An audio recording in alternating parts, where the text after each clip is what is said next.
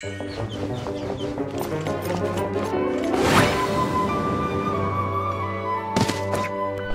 this character looks pretty cool. Let's see how she looks on the tier list.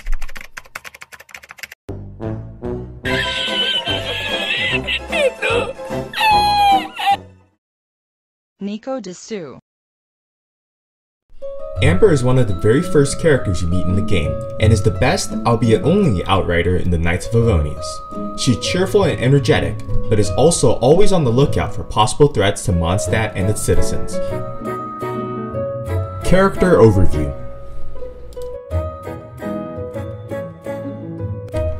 Amber's normal attack is a 5-shot combo, with the last arrow dealing more damage.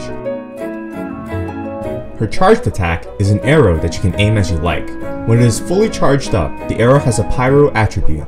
At Constellation 1, Amber also shoots an additional arrow when she makes this attack. Charged attacks allow you to hit enemies in weak spots, which always deal critical hits and can disable some enemies. Amber's elemental skill is Explosive Puppet. She sends out a puppet that taunts nearby enemies and explodes after a set amount of time or after enough damage has been taken. At Constellation 2, Amber can shoot the base of the puppet to cause it to explode early. Amber's elemental burst is Fiery Rain. She marks out an area to constantly receive flaming arrows for a duration, dealing damage over time. Amber's first passive improves the area of effect and crit rate of Fiery Rain, while her second passive increases her attack after landing arrows on an opponent's weak spot. Amber also decreases stamina used while gliding by 20%. Gameplay tips. If you look at her second passive and first constellation, you can see that you want to emphasize dealing damage with Amber's aimed shots.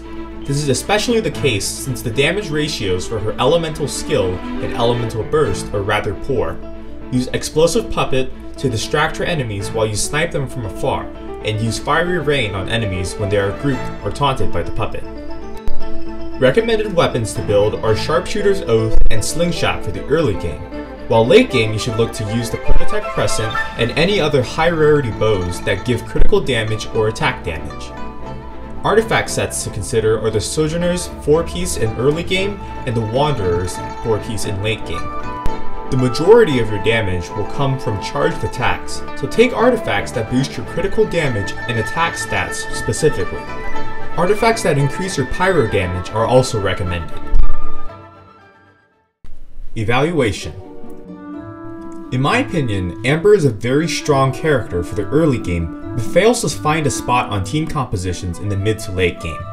Mid to late game team comps will often have you rotating multiple characters in a singular fight to make elemental reactions, but Amber's elemental skill and burst are not strong enough to compete with other characters.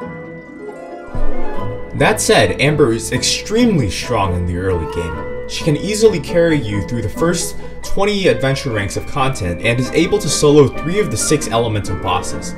I actually managed to defeat the Cryo Flower using Amber before I even finished the tutorial quest on my stream, which you should check out sometime. Overall, I would recommend you to build Amber to level 30 or 40 at the most, and then swap to teams with better combos. Although you will always use Amber while exploring since she's invaluable in solving those torch puzzles, she does not need to be heavily invested. Anyways, thanks for watching.